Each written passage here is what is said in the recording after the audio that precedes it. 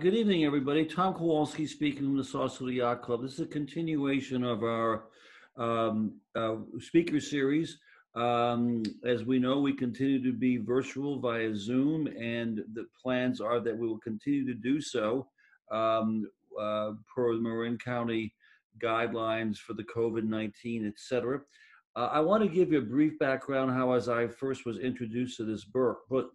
It was essentially through our local bookstore in Sausalito Books by the Bay.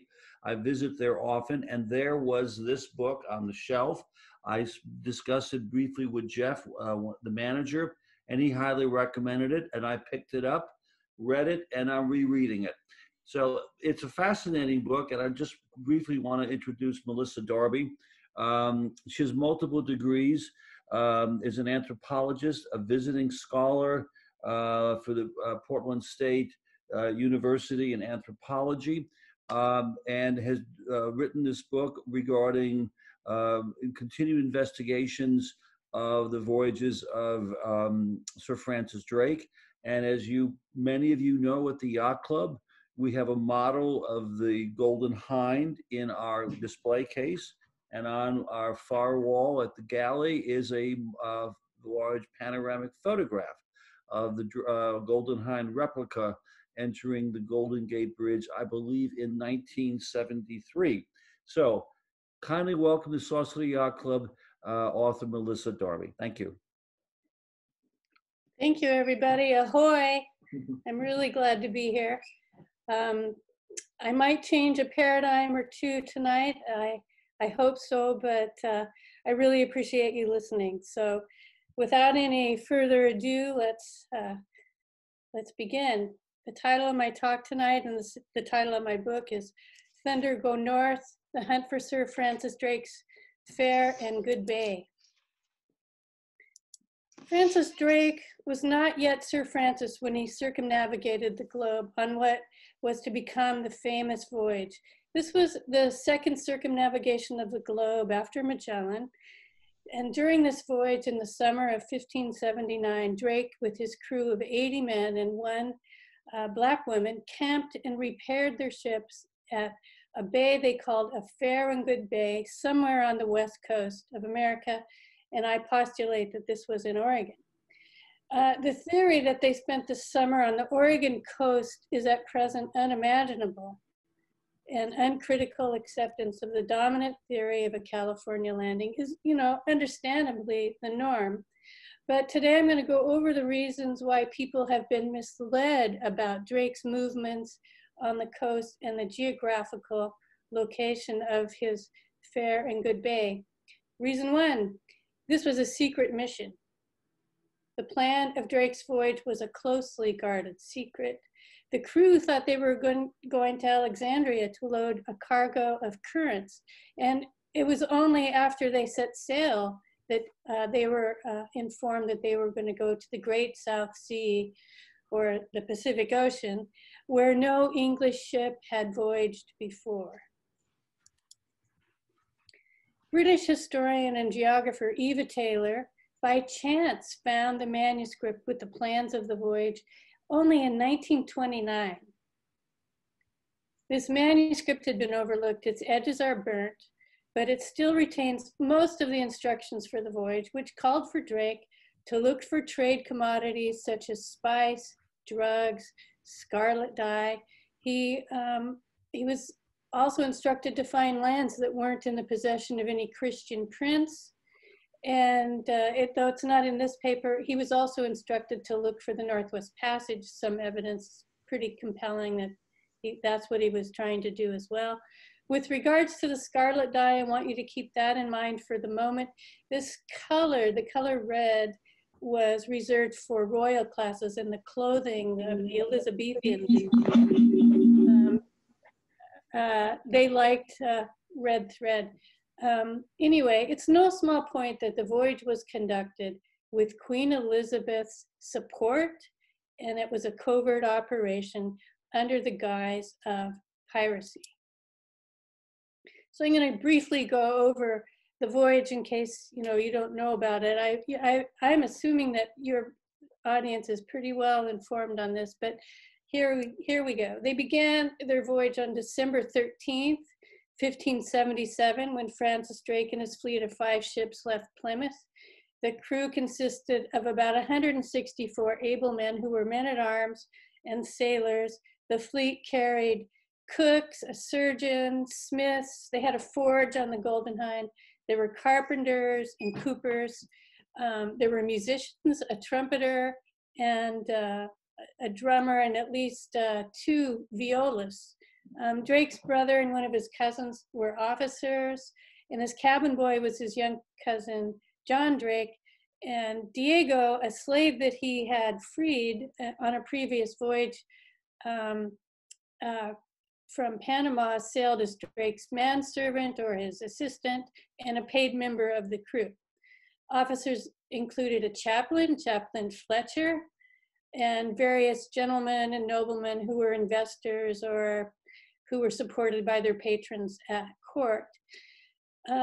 So by mid-August, they had arrived in South America. They scuttled 2 of their slower ships, and they reached their first important objective, which was the Strait of Magellan. Taken from east to west, the strait is exceptionally perilous in contrary winds, and I know I'm talking to sailors, so you know this, and the winds are typically contrary down there. As soon as they left the strait and got into the Pacific Ocean, a relentless gale drove them south to 200 leagues. The wind was continuous. For much of the time, the ships could not bear any sail. They were on short rations and worn out by working in this bitter cold, where these monstrous waves battered them for 52 days straight. One of the ships sunk in the stormy seas, and another ship, when they finally started working their way north, another ship hightailed it back to England. And so only the Golden Hind at this point remained. The crew now was about only 85 men. They proceeded north seeking food and fresh water and to kind of get back into some good health. They had scurvy problems right there. They stopped at Mocha Island, that's right there, and they were attacked by the natives. Drake got an arrow in his cheek right by his nose. Diego got multiple arrows, but they were small and they didn't penetrate very well. But he did probably die of these wounds many months later. Anyway, so they made their way up the western coast of South America, surprising the Spanish. They were capturing unarmed Spanish vessels who had no idea that the Lutherans or the Drake was in their waters. Drake plundered some colonial ports, and they amassed a huge amount of treasure. Their biggest prize was the Panama-bound treasure ship loaded with jewels, pearls, 40 pounds of gold, chests full of coins, 26 tons of silver. There was so much silver, they ballasted the Golden Hind. So on March 17th, Drake and his men captured a small Spanish merchant ship, and they kept that vessel, Tello's bark. There's some disagreement about this, but I think it was Tello's bark. And they kept it for the whole western part of the coast. On April 4th, they captured a merchant ship that had a cargo of cloth and expensive clothes and some Chinese porcelain ceramics. Drake freed a young Black woman named Maria. She was either pregnant when he captured the ship, or she got pregnant soon after. We're not sure. We'll probably never know. Drake's last port of call was at Hualtalco on April 15th, and here he looted the town. And there were 3 men on trial for trying to burn the town down. These were Black men, and two of these joined Drake's crew. He freed them. So they sailed out into the Pacific to catch the trade wind. And by June, Drake had sighted what is now the United States or Canada. They'd been looking for the Northwest Passage, but they were taking on water. They had encountered a summer storm. They had this leak since they were off the coast of Panama, and they really needed a port to careen the ship over on some soft sand in a bay that was protected from breakers. And they were desperate. And if you know the waters along the Washington and Oregon coast, they're pretty rough. There's a lot of basalt outcrops where seals pull out. And anyway, but they did find a place at 45 degrees north, or 44 degrees north in their Fair and Good Bay. And they stayed for either 5 or 10 weeks. I think it was 10 weeks. The accounts are inconsistent about these things because there was a lot of fudging of the accounts, and there was Spanish spies, and it was a secret mission. So there was misinformation put out. Drake and his officers explored the country, and they wrote down descriptions of the animals and plants that they found there. So finally, in August, they set sail across the Pacific. They had repaired the ship. They probably left Tello's bark on the West Coast. When they got to the Spice Islands, Drake negotiated a trade agreement for clove trade. In what's now Indonesia, they found an island paradise they called Crab Island, which they said refreshed their wearied bodies. Here they left the heavily pregnant Maria and her Black companions with a supply of rice, seeds, and a way of making fire so they could start a settlement. They stopped in Java for provisions, replenished their rice store, and in the Indian Ocean, they almost perished off of Mozambique for want of water. And they saw elephants when they rounded the Cape of Good Hope and stopped at Guinea. At the end of September, in 1580, they finally returned to their home port of Plymouth. Almost immediately, Elizabeth confiscated the records of the voyage, and the crew was made to swear an oath that not to reveal where they had traveled on pain of death.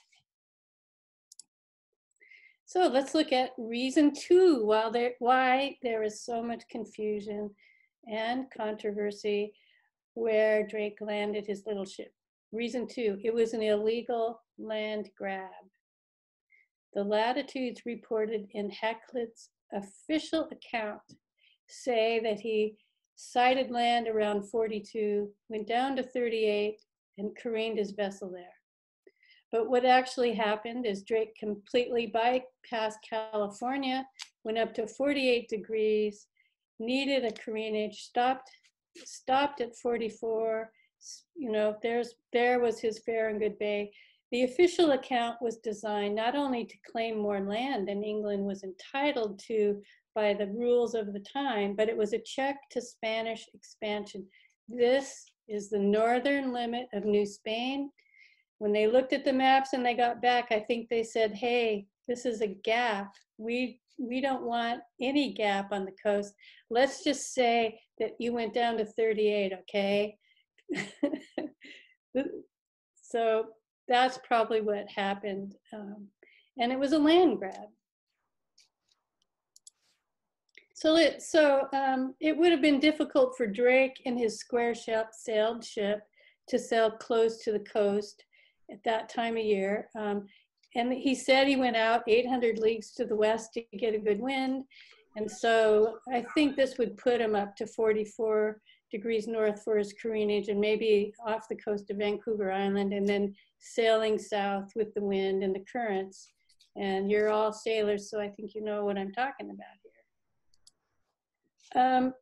So here, this is a famous depiction from the handiest broadside of Drake's Portus Nova Albion. This is a depiction of their Fair and Good Bay. It may have been copied from Drake's original charts that are now lost. It shows a cape to the south, a mountainous area to the southeast, a long peninsula on the coast, and an island off here. It shows the natives burning sacrifices here, here, and here. This might be Tello's bark, and this might be the crew of Tello's bark that Drake left behind. Up here is Drake's fort, where they spent the time while they were careening the ship. The crew in the Golden Hind, when they got back, numbered about 60, so 20 men are unaccounted for. And John Drake, Drake's cousin, nephew, said that they left these men in the Americas or in the Californias. So that's the West Coast. They use that term loosely. It's possible that Drake's Fair Bay is Whale Cove on the Oregon coast. This is just south of Depot Bay. This idea was first proposed in the 1950s by the captain of the trade winds, which was Captain Stan Allen. He would take tourists in there and say, maybe this is where Drake sailed. In the 1970s, a British man named Bob Ward popularized this idea in the 1970s. And he's been banging the drum for Whale Cove ever since. The shape of the cove is a good match, as is the geography. There's a mountainous bay, a basalt peninsula. It looks pretty close, except there's no island off of the peninsula. But if you look at the LIDAR, there is a shoal, and 400 years ago, this might have been an island. So it looks pretty good. Some days I'm completely convinced. I'm pretty sure. So now let's look at reason 3, why people have been misled into thinking Drake was in California. This is Zelia Nuttall. In the early 20th century, new clues to Drake's movements in the Pacific came to light with her findings. She was an anthropologist and archaeologist working in Mexico, and she found a trove of contemporary documents about Drake and his depredations in New Spain. These were depositions and letters from captains of ships that he captured and mayors of the towns that Drake looted. And she continued her research in Europe, and she found quite a few old maps, and she came to the conclusion that Drake was on the Northwest coast. She was from San Francisco. She was born there, but she was educated in Europe, and she knew how hard it would be to change people's minds. So reason 3 why we are confused about where Drake landed is California historians, particularly one of them named Herbert Bolton, launched a subterfuge to shut down Nuttall and her theory that Drake was on the Northwest coast. She found evidence, ethnographic evidence in Drake's descriptions. For example, Drake described plank houses and canoes, and the Miwok have grass houses and reed boats. She thought that was pretty interesting, and so, but she never was allowed to publish her work. She was shut down, and no editorial board would touch her work. But in 1915, she presented her research about Drake on the Pacific in the Big History Conference organized by Herbert Bolton. Her paper was met with coldness. This was at the Panama Pacific exhibition in San Francisco. And she was never taken seriously.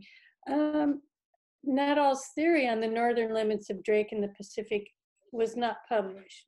At this same moment in California history, Drake's swashbuckling legend was being polished by an organization that you might all know, the Native Sons of the Golden West.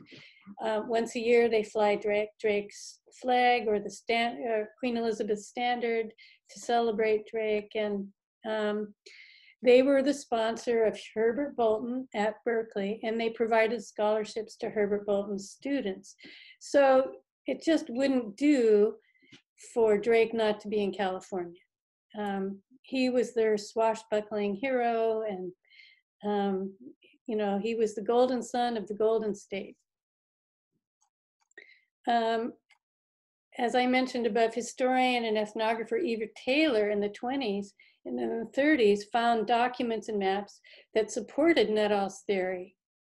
And she started publishing, she published a book and various articles. And she found that one person who was a linguistic expert told her that one of the words, or one or more of the words that Drake recorded appear to be from a Chinookan language. Well, the Chinookans are not on the California coast. And just after she found that, just as Taylor's work was changing minds, and the Northwest Coast theory was taking off and getting traction, it was dramatically eclipsed by the plate of brass, the alleged plate made by Drake to mark his land claim. This was found on a hillside above San Francisco Bay. It was shown to Herbert Bolton, that's Herbert on the right, who declared it almost certainly an authentic artifact from Drake. He arranged for the finder to receive a monetary reward of $3,500. This caught the imagination of the public. It's got to be real if they're offering that amount of money to him. It didn't, this plate put Bolton in the limelight. It made him even more famous than he was.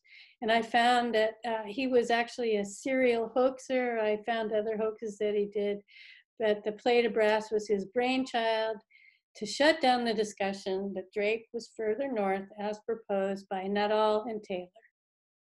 The man who authenticated the plate of brass was the one who created it.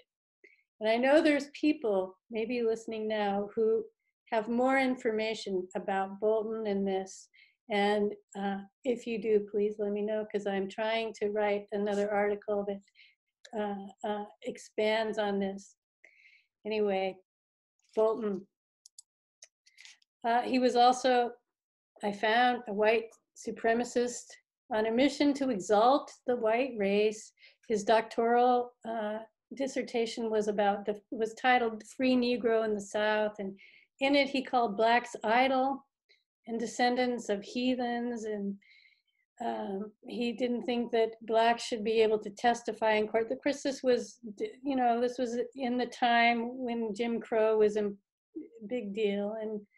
And anyway, a lot of people had these kind of beliefs back then. This was, I think, around the turn of the century. But when he got the plate, he touted the plate as authentic because it called attention to the golden night, the white golden night, that really put home to everybody that America was founded by the British, the English. He was one of the most famous and most awarded historians in the United States. He had 2 knighthoods, one from Spain and one from Italy. He was awarded some sort of award from the Pope. He was an officer in the American Historical Association, including president in 1932, president of the whole United States Historical Association.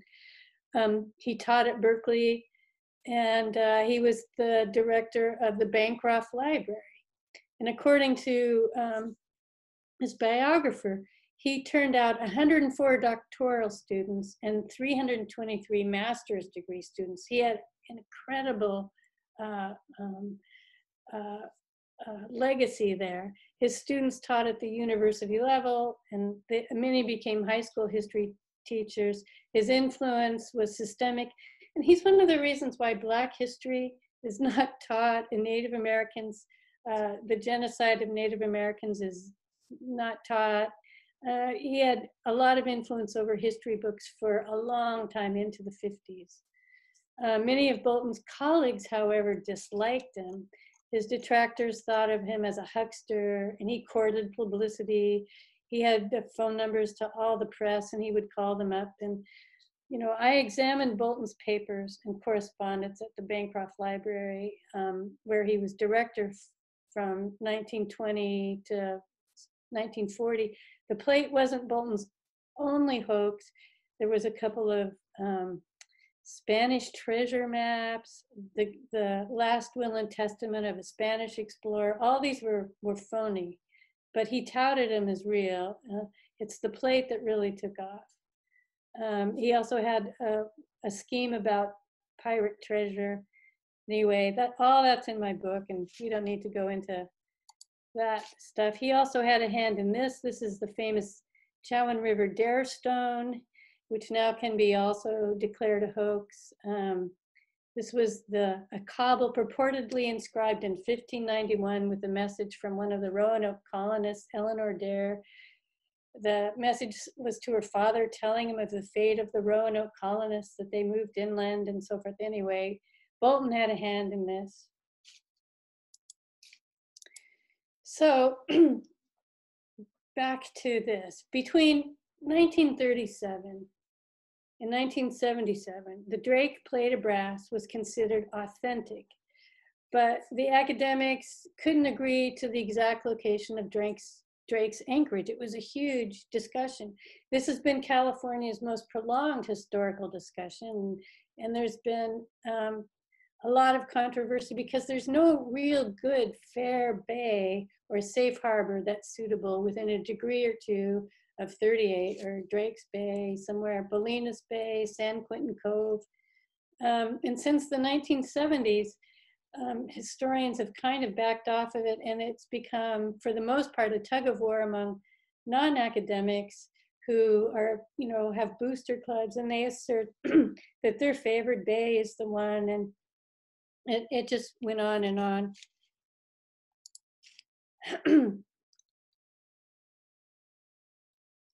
So now the fourth reason why people have been misled into thinking that Drake was in California is the recent landmark status, national landmark status awarded to Drake's Bay.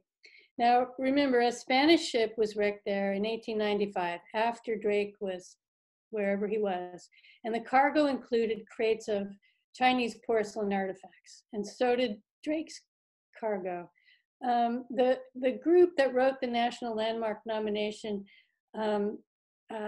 tried to use the Chinese ceramics as support for their nomination.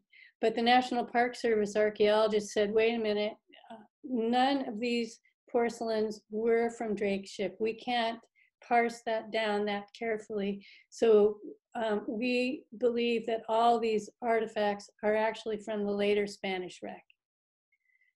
So the National Park Service, after many edits and changes and back and forth with the group, agreed to an awkwardly worded statement about the landing, stressing the importance of the Spanish shipwreck and just that Drake may have been there, maybe not.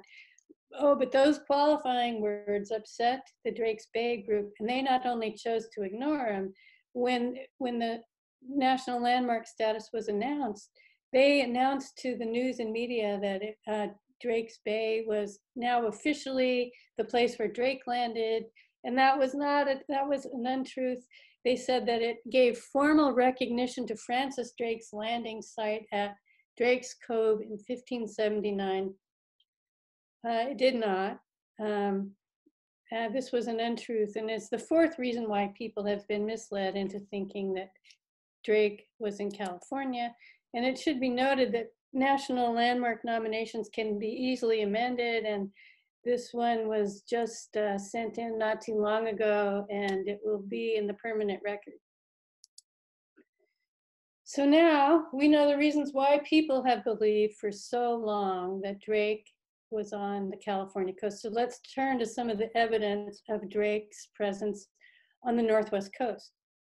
There's only scant archaeological evidence of Europeans from that date. There was a chisel found in a Native American house floor dating from around 1600 near Yachats on the Oregon coast. An English silver shilling that dated from 1560 was reportedly found on a beach after the Columbus Day storm. But the most compelling evidence is the cultural evidence. And as an anthropologist and archaeologist, this is what I was looking at in support of Zelia et al.'s hypothesis that Drake's descriptions of semi-underground plank houses describe the people of the Northwest coast. I agree with that. And this is a Tolowa men's house. It's it's a sweat house, but they also slept in their sweat houses on the southern Oregon, central and southern Oregon coast.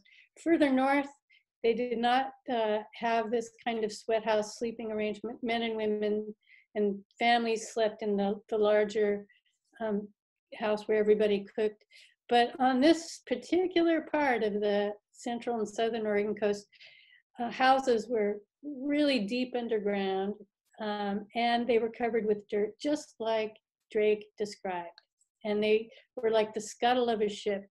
And this is a better description than the Miwok houses, though there are some Miwok sweat houses that were semi-subterranean. Drake was describing their dwellings, not anything special. He said they lived in these houses. So this is a much better description, the most compelling one. Fletcher wrote that the houses are digged around within the earth and have from them circle of clefts of wood set up and joined close together at the top like our spires on the steeple. Now, if you Google wooden steeple in early modern England or medieval times, you find wooden steeples that look like this. And so I think that this was what Chaplain Fletcher was looking at, that he thought that that looked sort of like a steeple, or the roof was joined like the steeple. Anyway, so that's that. Okay, so here we have an image of Drake being crowned with a feather crown by the Native Americans. Drake thought this meant that they were making him the leader. But on the central and southern Oregon coast, it's common to as gifts to give, and even now the Native people do this, they give people headdresses as gifts. Drake was also very interested in this fur cloak that the people were wearing. And the Native leader and the king wore this fur cloak. And Drake called it the animal that this came from, a coney. And he said, it looks like the Barbary coney, but it has a long bald tail and hands like a mole. And he wanted to know about this fur. Well, as the ship was being prepared, Drake went out with some of the gentlemen, and they went out, and he saw multitudes of these conies and described them. And he reported that they also carry their food in their cheeks. So what was this coney? What was this animal? This right here is the Cape Hyrax, which is the Barbary coney that Drake was talking about. All the sailors that sailed around North Africa and the African coast were familiar with this Barbary coney. But there's no animal like this on the California coast. So some of the California theorists think that it was the pocket gopher. Of course, we have pocket gopher up here in Oregon as well, but I think a better match for this fur-bearing animal that Drake was so interested in is the muskrat, because it has a long bald tail, has hands like a mole, it carries its food in its cheeks, and it has a beautiful pelt that the Native Americans used. And because in our wet environment up here, this pelt was warm and waterproof, which was the perfect thing. In fact, Lewis and Clark mentioned that the people of the coast wear this. And here's actually a painting of a woman wearing a muskrat fur cloak. This was painted by Paul Kane, and it's a Cowlitz woman. So we have a lot of good ethnographic evidence that the people were wearing muskrat fur robes, and muskrat fits Drake's description. So this is a pretty darn good match. And I think Bob Ward was the first one to come up with this idea, though it just completely follows really well. Okay, so now Drake described the Native American basketry in detail, down to the matted red feathers that he said made designs. Now on the Oregon coast, the Native Americans would wrap the red feathers from the red-headed woodpecker and twist them around sinew and make this beautiful thread that they, even today, they still do this.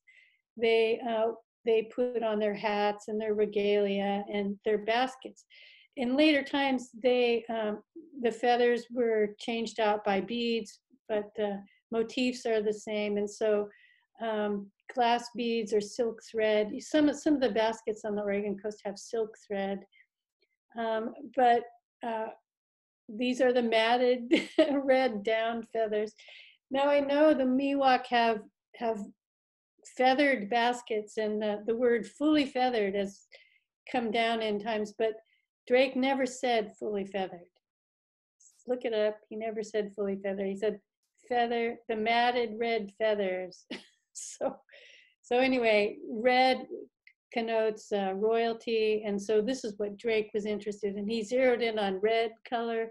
He zeroed in on furs because only the royal or higher status people could wear fur, and so he was looking for trade commodities. Look, he was a merchant, so these are the things he was instructed to look for. So I don't think he was looking for a pocket gopher. Okay, so there are 5 words and 2 phrases that were spoken by the people that Drake encountered. As I mentioned, Eva Taylor had a linguist study these and found that the people at the Farragut Bay were speaking a Chinookan language. It's possible, he said, and it seems likely they were actually speaking Chinook jargon, which is derived from Chinook, but it was a trade language. The word hio was spoken when the leader arrived. So Drake was there, an emissary came down and said, hio, hio. And Drake, being the Elizabethan, thought, oh, this means the king is coming, the king is coming. But in Chinook jargon, hio, hio means we're having a big celebration or a potluck or, a big formal gathering, hio, hio. And so Drake misinterpreted that word, I believe. And the other thing that might be Chinook jargon is the word peta for the root that they were given. I did my master's thesis on Wapato, this root, and this is how I got hooked into this whole research study, as it were. Wapato is an important food for the Native Americans because it grows in this area because it grows in wetlands. It's available all winter long, which is an important thing in this climate. You can harvest it by wading into the water, and it floats to the top of the water, and you throw them in your basket. And it tastes like a potato, cooks very fast like a potato, and it was also dried or made into cakes. It was an important trade item from the people of the Columbia and Willamette rivers to the people on the coast who had fewer wetlands, because it was massive wetlands along the Columbia River. So one of the Chinook jargon variants of Wapato is pota, which sounds a lot like peta. Come on. And I was like, wow, this has got to be it. And the root was made into a bread that is called, it's hard for me to pronounce, but saplil. It's a Native American jargon word, which sounds a lot like how Drake might have written it, as cheap as bread. So this root made bread. Anyway, so Justice Taylor found this word list and published her findings. The plate of brass was found, and then that ended all that speculation. And so this is the 2 women that I think broke the case or really understood what really may have happened. Both great scholars. Zelia Nuttall and Eva Taylor, though, they had trespassed on the high ground of a California myth and found to take Drake out of California was akin to pulling up the redwoods. The barriers that Herbert Bolton threw up against these women defeated them at the time, but they weren't diminished by these actions. And in this new light, it's clear that Bolton and the others are the ones that are diminished by their actions. I just love her. And I love her. So the Northwest Coast theory of Drake's landing is still unimaginable to many scholars, and the acceptance of the dominant paradigm of a California landing is still understandably the norm. But we got to understand that Drake was on a secret mission. The Queen put out false information. A racist California historian wanted to keep Drake as his golden hero for California. What's been missing is, in this discussion over the years, is a critical analysis of this voyage and a discussion of the social and cultural importance of the voyage. There are important Native American stories that have yet to be told in a foolish way, as well as Black stories that have been downplayed over the years. I find it intriguing that events on the Oregon coast many years ago inspired Shakespeare. The circumnavigation by Drake and later by Cavendish was such a triumph for England that Shakespeare named the Globe Theatre after these accomplishments. And additionally, the narrative events at the fair in Good Bay featured a native who worshiped the strange new people as gods, as seen in The Tempest, which began with a storm and a shipwreck. So that is my talk, and I'm sure you will have plenty of questions for me. But I want to know if anyone knows any more information about the plate of brass or that whole plot, contact me later. But I am now open and ready to answer any of your questions.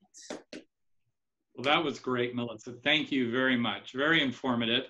And I'm going to just remind everyone to go ahead and put the questions you would like to ask in chat. Then we'll have you unmute yourselves and ask them in order. But right now, the first few questions come from our own Commodore Tom. Take it away, Tom. Well, Melissa, thank you very much. That was very informative, and congratulations on your work. I'm fascinated by this story, and we'll probably continue to study it. A couple of questions. I understood that Drake had a pilot on board that may have been called De Silva, who was Portuguese. Yes. So that's correct? Yes.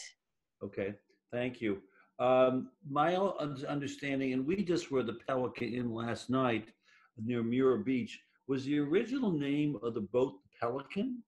Yes, it started out as Pelican, but according to Harry Kelsey has a different view of this. He's a historian that wrote a book about Drake. He thinks that they renamed the Pelican after the voyage, maybe, but one of the accounts says it was renamed as they entered the Strait of Magellan. It's not clear, but by the end of the voyage, it was called the Pelican. I mean, it was called the Golden Hind. Okay. It did get a name change. And I think you've already, I wrote this down, I think you've already addressed the issue of the Chinese porcelain, and that really is no longer applicable to this. My final question is, what happened to the ship after they landed back in Plymouth? They were sworn to secrecy. Was the ship sold, broken up, rotted away? Well, that's interesting. Well, Drake sailed into Plymouth Harbor, and there was a plague at the time, and so he didn't land. He didn't get off the ship. His wife and a messenger came, and they said to Drake, "You are in the Queen's bad graces on account of all the robberies you made." So a few days later, he was allowed to go visit the Queen and take some examples of his work, and she was very impressed.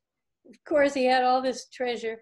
So he was knighted about 4 months later, and she made the Golden Hind into a monument that was a tourist attraction. And students would come and nail poems on the mast, and he was knighted on board the Golden Hind. And it was there for a long time. in London, I believe it was London, not 100% sure, but and then ships don't last. I guess I'm telling you something you already know. And then it just deteriorated. So that's what happened to it. But it was a monument for a while. Right. I was aware of it being a monument, but it just, as any wooden ship, would just gradually deteriorate with worms and beetles and that sort of thing. And if one other quick comment, can you just explain the background to why it was called the Golden Hind? One of Hatton was one of Drake's sponsors, Christopher Hatton, Timothy. Oh gosh. Anyway, his crest, his coat of arms, had featured the Golden Hind, which was a female deer. And so Drake, to honor his sponsor, renamed the ship the Golden Hind. I see. Thank you. Thank you very much. Okay, thanks, Tom. Just reaching out to the rest of the group. Any other questions that you have?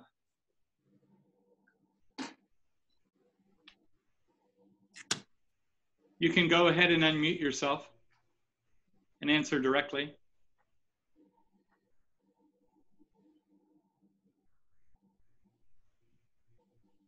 Well, Tom, I think she was very thorough tonight. Oh, yes, I have a question. Sure. Can you hear me? Yes.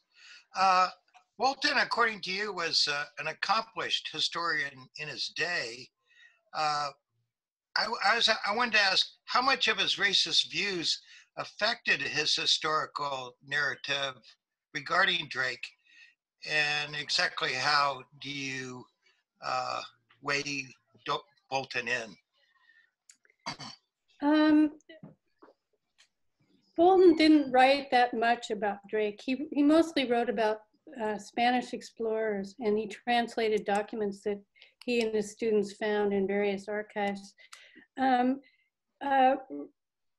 Racists aren't typically blatant out there, especially university professors. So I think he expressed his views mostly in private. And I don't have anything except his doctoral dissertation that really proves to me how racist he was. And he might have changed over the years, and been, as people grow older and they grow wiser. I hope that happened to him. I'm not sure, but he did trump up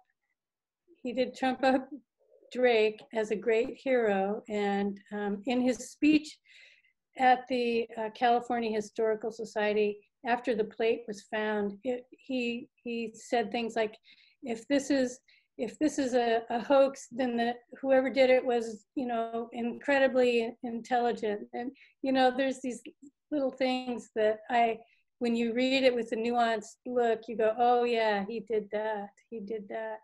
But I think he was just trying to block Eva Taylor and Zelia Nuttall. And, Zelia Nuttall was also part Hispanic.